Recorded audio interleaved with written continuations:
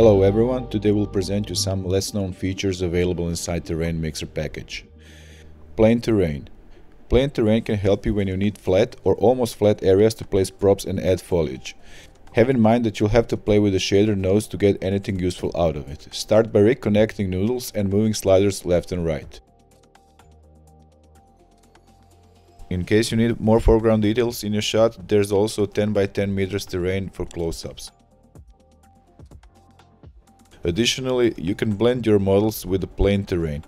This requires a bit more work and knowledge, although it's really not that hard. There's already a shader tree ready for you to start. All you need to do is set up your material and add it to the mix. For example, let's play with this model. You will copy and paste the node setup and add it to this object's material setup. If things get messy, just group parts of the tree, connect like so and continue playing.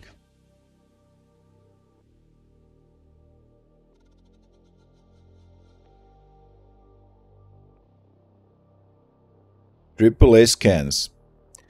Sometimes it's a lot easier to add realistic models to the scene, like these 3D scans that come with the package. You can move, scale, rotate and change their material. Get in touch if you need models of a higher quality. AAA tileable materials. These materials were also created with the help of the real-world data. They can be very useful for walls, ground and even when combined with the 3D scans. Water.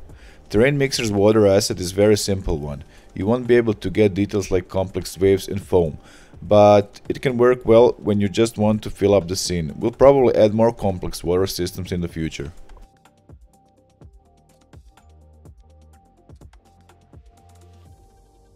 Smart Volume.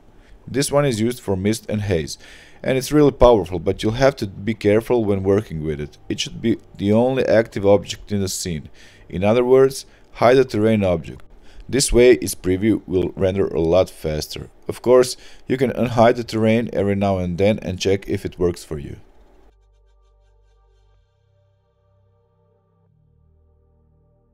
Cloud systems. There's quite a few cloud systems available, so we'll mention only a few. Let's start with the AAA clouds, which are also available as a separate product. Just drag and drop any or all 3 clouds that come with the package. You'll see that the object named AAA 3D Cloud Matte Controller will also be added. This one gives you additional control over the cloud appearance. The AAA 3D Cloud Shaper is the geometry nodes modifier already included with any of the clouds. Use it to adjust taper, scale and wind effect.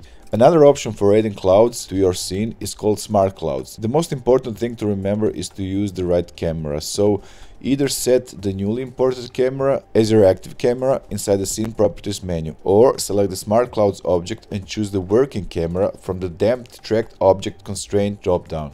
You will find a lot of useful sliders under the Smart Clouds modifier menu. Simple terrains.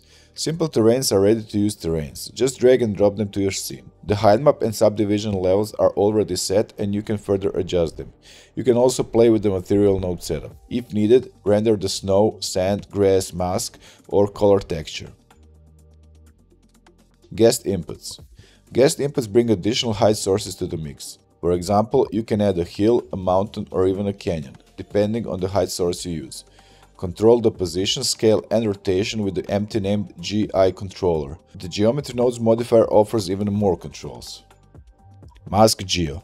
MaskGeo system is similar to guest inputs in the sense that you can make changes to your terrain from inside the 3D viewport by moving around the objects that control mask shape and position. Of course, modifiers allow you to push things even further and even to work with masks that do not rely on scene objects. Texture and shader masks. It was the first masking system introduced in Terrain Mixer. It still offers some useful features, so be sure to check it. Before you do, connect the texture mask output to the rest of the node tree. Image mask in Terrain Mixer GN is even more intuitive. Just paint on it and preview changes live. To see better what is going on, enable Render Quality Geometry Nodes modifier and set it to 1 or 2. Be careful not to go too high, otherwise your scene might freeze or crash. Various shader effects. If you want to add simple canyons, cascades or even waves, you can do so. You can even skew and distort your terrain. Be aware that these effects happen across the whole terrain. Texturing.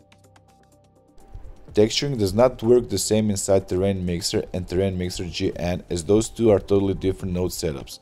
However, if you feel like it, you can import your Terrain Mixer result inside Terrain Mixer GN as a height map and continue texturing your terrain there.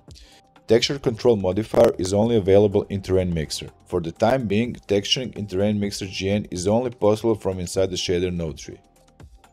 TerrainBakedExample. Users often ignore this collection, although it's a very useful one. Every time you bake your terrain design as a displacement map, you can test it with Terrain Baked Height Map Example. As its name suggests, it's for testing height maps. But there's also material that you can play with. Replace the default height map with your own inside the Texture Properties menu. Instances. The last on the list of the less known Terrain Mixer features are instances. You can instance your objects across the terrain evenly or based on the weight paint, texture, height range and proximity. And that's it.